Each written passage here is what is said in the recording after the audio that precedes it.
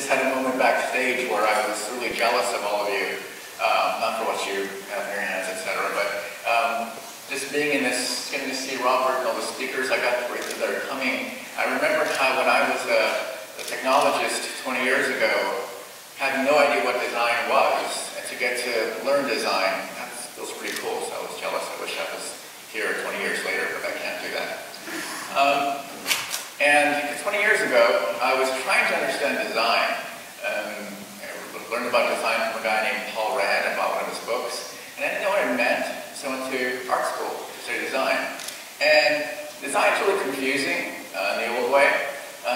There's everything. There's like form follows function, function follows form. There's all these people that were like the Turing of that era in design, and I really struggled to figure it out. But the one thing I did come upon was how design and computing didn't really connect at all. That this thing called computation and design didn't really fit so well together. So I focused a lot on that in that era.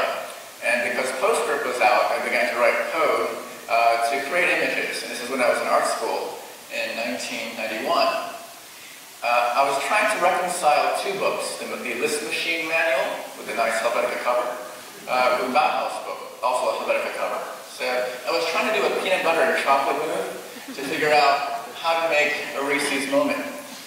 Now, I began to make things like this to understand the computer. I took my mouse and glued every icon from Photoshop and everything to understand the mouse, because the mouse seems so simple, but it's actually so complex. It does so many things. It's very deceptive. And when I was listening to Robert backstage, I was thinking about how, when he was saying about fashion, I realized that design is both superficial and substantive at the same time. So you have these crossing of moments. That makes design hard to make happen, and also hard to understand. But when it clicks, it feels really good. And so I would make many things for different clients in Japan, Shiseido, Sony, places like that in the 90s, to try to understand how to mix these two things together. And didn't turn out right all the time. But thanks to the web, it became useful and interesting to more people. But the problem with making things for the computer in the 90s was people would always call me the eye candy guy. Eye candy, sort of pejorative. Candy, you know, candy, sweet, not important. Eyes, you make things that aren't very useful. And it kind of hurt me. So I said instead, I make eye meat. It's more attractive. But when I said this, I wasn't sure what that meant myself. And so I tried to go on a journey to figure out what eye meat was. And this was the 90s, and I had a bunch of great professors, and they all told me that I would never know if I'm any good or not if I didn't make people who could do the same thing, who could mix design and technology, code and design. And so I joined the faculty at the MIT Media Lab in the 90s and began a hunt for people that could do both. And now I know this terminology for the both people. They're the unicorns, they're the artists who can code. So I was hunting unicorns on the web all the time. Hey, want to come to MIT? Graduate school, free? Really? And I would also find ninjas. Ninjas are the coders who are artists also. So I would hunt for unicorns and ninjas as my main focus, bringing together people that can code and do art, and just kind of make it like it's a natural thing, which today, as we know, it's very normal.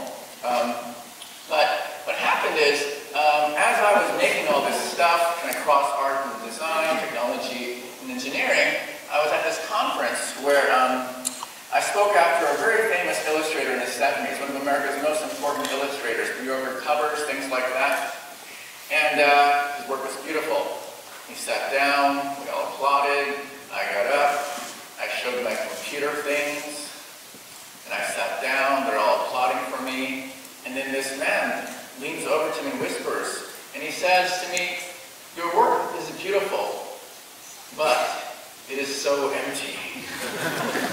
And everyone's applauding for me, and I'm like, this guy says it's empty. And I thought about that, and I thought, what did he mean?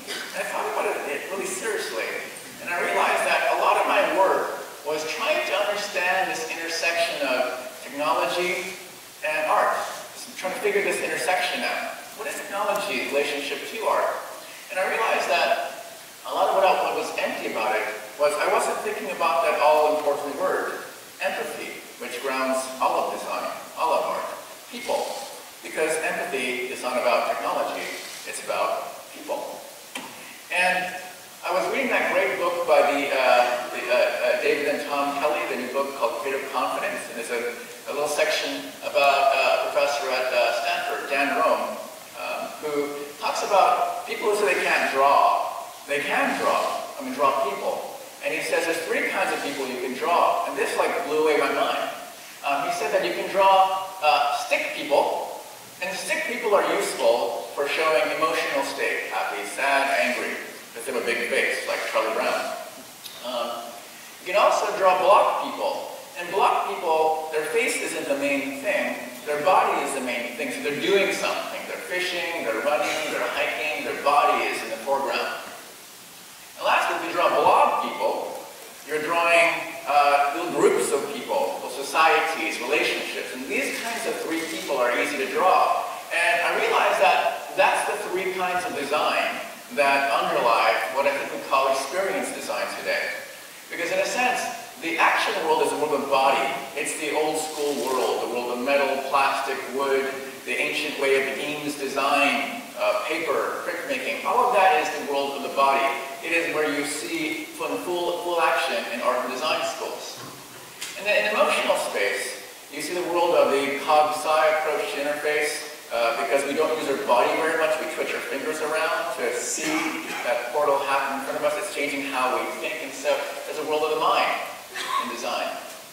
And then there's a world of relationships, the world of people. Now we're interconnected. This is more of the Facebooks or the social media world where suddenly we can now connect to other people. That's a new kind of design as well. So these three kinds of designs all have different expertises. One is physically based, one is digitally based, and one is social based.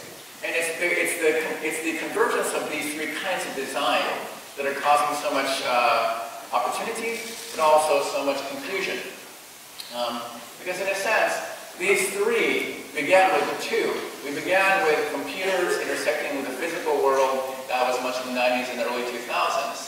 And then there were schools that were pushing this, whether it's MIT, or RISD, or RCA, or places knew how to combine these two together. And then the social aspect came in. The Harvard, Stanford became more relevant. D-school thinking brings in this sort of organizational view. So these three are coming together, and they're trying really hard.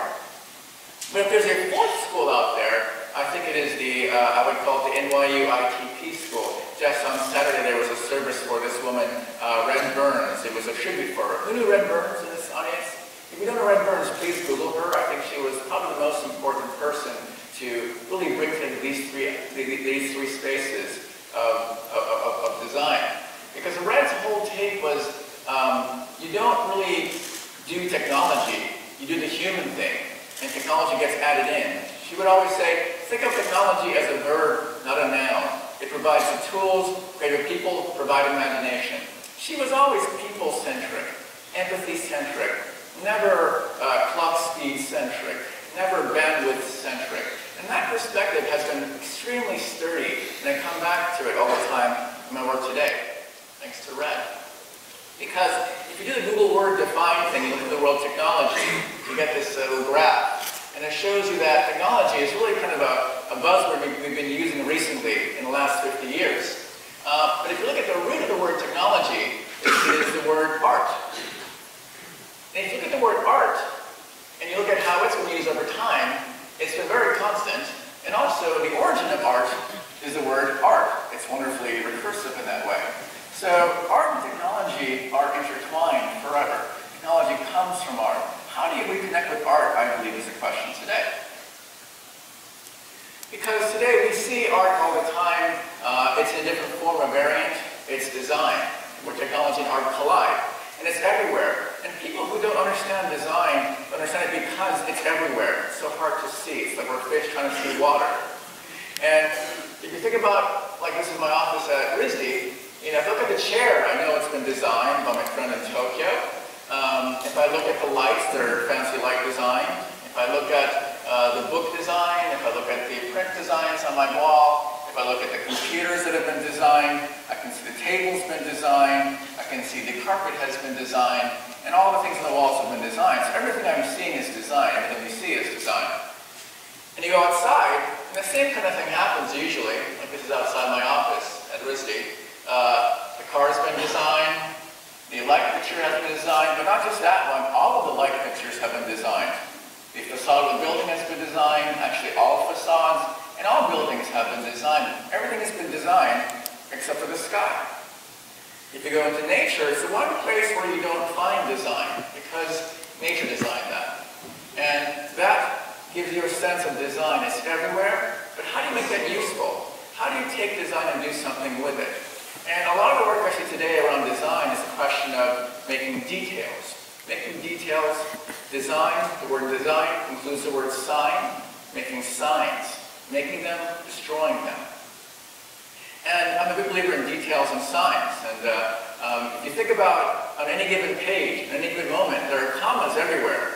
We ignore them so easily, but commas are amazing. This is just a sample of a few commas magnified up. They're like, whoa, that comma's beautiful. You would never notice it. Like, whoa, these people have spent a lot of time on these commas.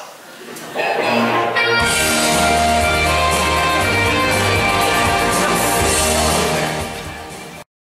leftover commas.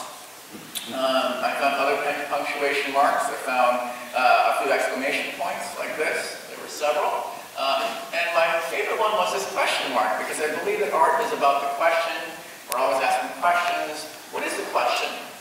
And the question is Moore's Law. We heard of it from Robert's presentation.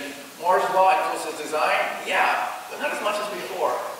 Because when we think about Moore's Law, this wonderful mathematical concept, the doubling of transistors every 18 months, I drew a graph like this. It's amazing. It keeps on doubling, and it sort of keeps on doubling, and the scale keeps changing. And if you think about at the same time, the oddity that this is linear over log scale, if you think of the oddity that price keeps falling for transistors, it doesn't make any sense. Imagine a car that got faster every 18 months and costs half the price. It doesn't make any sense. But in the transistor world, it does, which has been odd. And so, just sort of thinking about capability versus cost, and thinking about how, over time, at MIT I experienced this. I first worked in a connection machine, and when in the thinking machines, connection machine era, the PC was this puny, mosquito-like machine, like Arnold Schwarzenegger, you puny thing. But then over time, the world changed. You didn't have to have a Cessna. You had a Lamborghini, SGI Onyx, SGI Octane. These kind of computers were getting smaller, faster, powerful, and the PC was a meager thing. But I remember in 2001 at MIT, what happened is more and more students would bring their computer to school, and it was better than the computers we had at MIT. And then it kept changing. That PC was eating up everything. It was just as important, if not more important. And that world didn't make much sense. And then there was this whole era at the same time in 2002 of ubiquitous computing. Remember, computer and everything, a chip, in your watch, in your clothes, in your body. It was everywhere in 2002. And we lost sight of it because this thing called the iPod appeared. Like, whoa, this iPod thing's more important than ubiquitous computing. And this diverted our attention, but also helped us see something today in consumer technology. That we live in an era where this has all happened, and now we can buy anything we want. We can have as much technology as we want. And when we think about the model that has the most gigabytes, we don't want it as much anymore. I used to want it. I don't want it anymore. Because more technology as better was the easy thing. You buy the thing with more gigahertz. But now, Moore's Law, this idea that more is better, doesn't mean as much. Because with good design, more is better. More is not better. With good design, this weird thing happens where less equals more. And I used to hate being told this because I have no idea what that means. Because less, if I have one cookie versus a lot of cookies, I want more cookies. So what do you mean less is more? And the way to understand this is the following. If you offer a child a big cookie versus a little cookie, which cookie will they choose? They want the big cookie. It's the good one. If you offer a child 2 piles of laundry to fold, which will they choose? They'll choose the smaller pile. Wait a second. Doesn't make any sense. But it does. Because more when you get to enjoy more.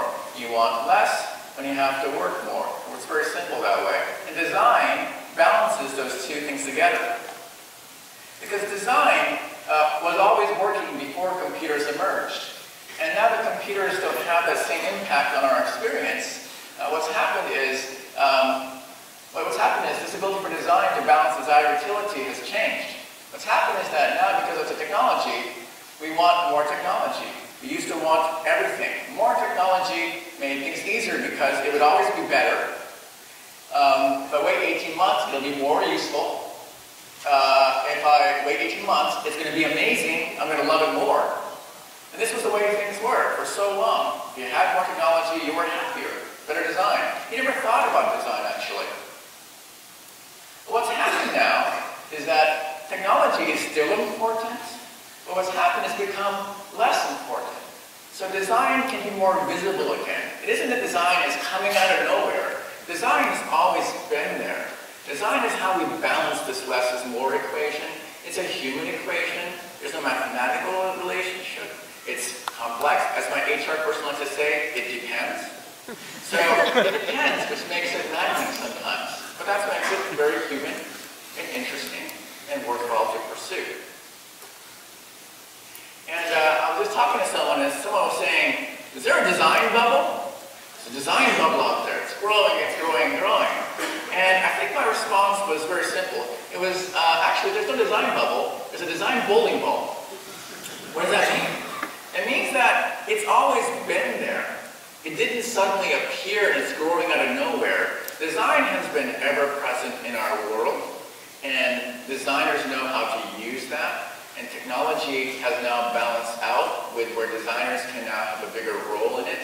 In the old days, you'd have two technologists would hire a business person and half a designer. Now you have a world where you hire, where two designers will hire a technologist and half a business person. So that shift is occurring only because the balance in the force has now been maintained. Design is coming back. We can all see it now in these three spaces of design. I have 1 minute left. Thank you.